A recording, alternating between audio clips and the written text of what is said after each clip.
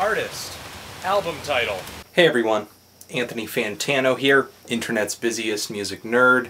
It's time for an album review with my special guest, Crickets. Thanks for watching. This is the latest LP from saxophonist and composer Matana Roberts. And yes, you guys convinced me to man up and review a jazz record. Anyway, she's put out full lengths before this album. She even has a live album that came out this year too.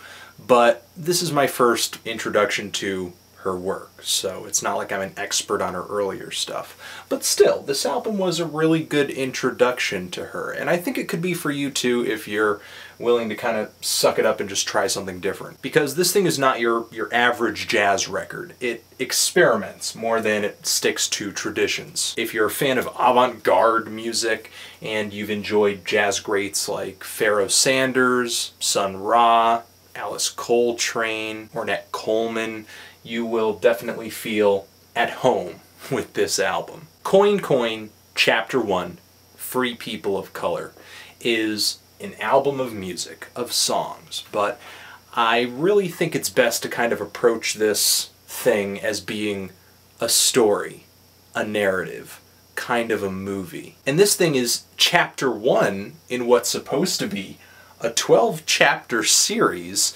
6 chapters of this series, Matana says, have been worked on, improvised, written, and I'm just thinking, when will these 11 other pieces be heard? This one album is an hour. Will they be heard live? Will they ever see a print on record? Will they have the same narrative as this album?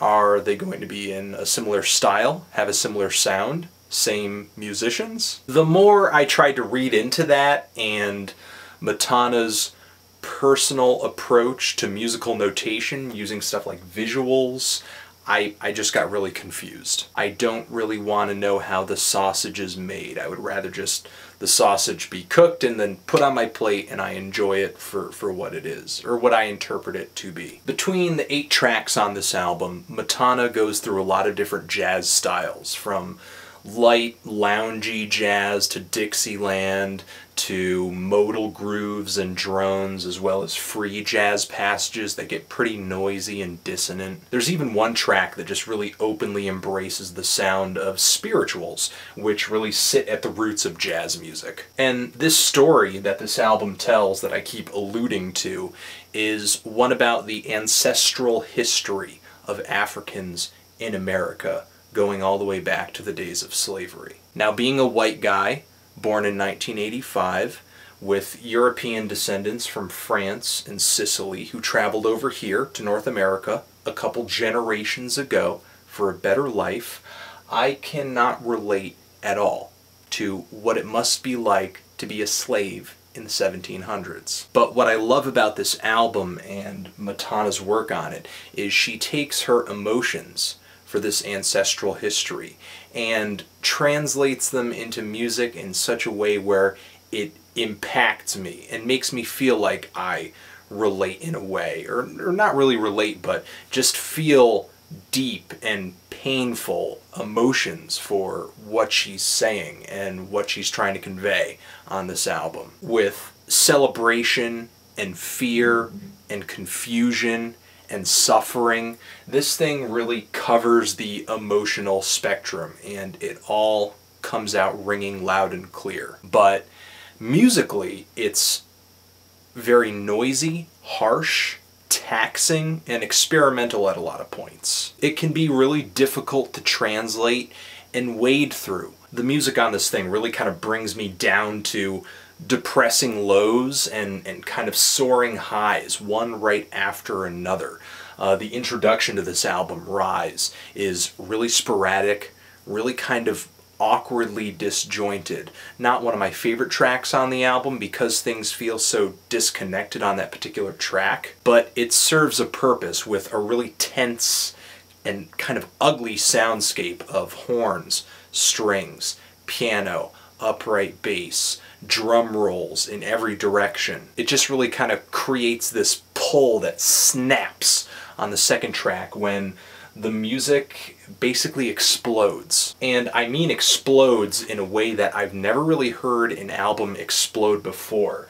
Not only is all the instrumentation just boiling over like lava out of a volcano, but Matana is screaming.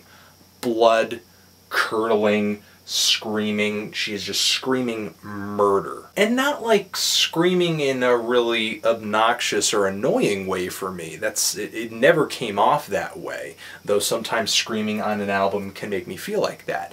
It was more like a painful scream, a scream of suffering, of heartbreak. And it literally breaks my heart to hear it over and over. As much as I am kind of drawn to the uniqueness that I feel in that track and this album, it's still not very easy to listen to. The song falls into a groove, and Matana, through some spoken word, just presents this character that she's drawn up to play out this narrative that she wants to weave together. She's 16. She's a slave. She's being bought and sold. Her parents died of yellow fever. It's a song that plays every single time Matana needs to kind of come forward and push this narrative again and tell you more about this person who she's talking about. The second time you hear about her, she's 25, and her master seems to be kind of forcing himself upon her and having kids with her. At first, I didn't really like her spoken word. I didn't like how jumpy and jittery it was, but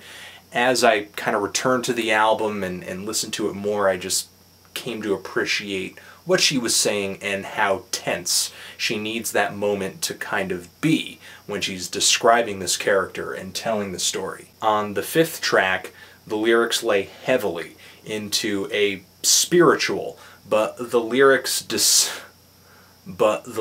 disturbingly paint a picture of people being lined up to be bought and sold and just auctioned off. There's only so much I can really say about that track.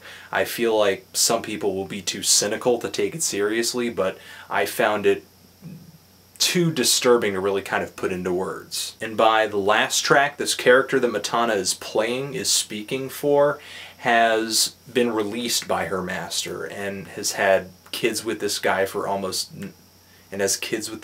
like 19 years. And she now has land, is working it, is making money, and is doing her best to buy back her kids and other people as well. It's a pretty powerful story, just enhanced by all of this tense and beautiful jazz music. And it does have its upsides. It does have its really difficult moments. I mean, I found a lot of this album to just kind of make me sick to my stomach, literally sick, like, and kind of disgusted.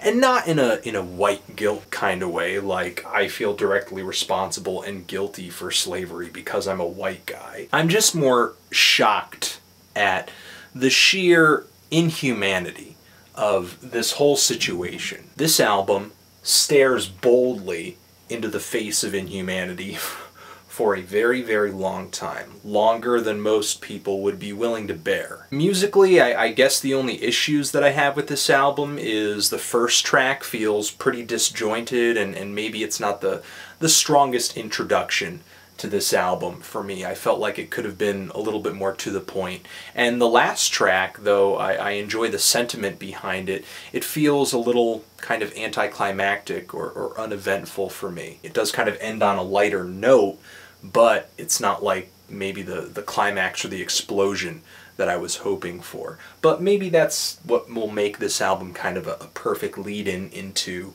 Chapter 2, which I hope gets released. This is a very strong album. It's a very bold album, and definitely unlike a lot of the music you're going to hear this year. So at least go into this expecting that.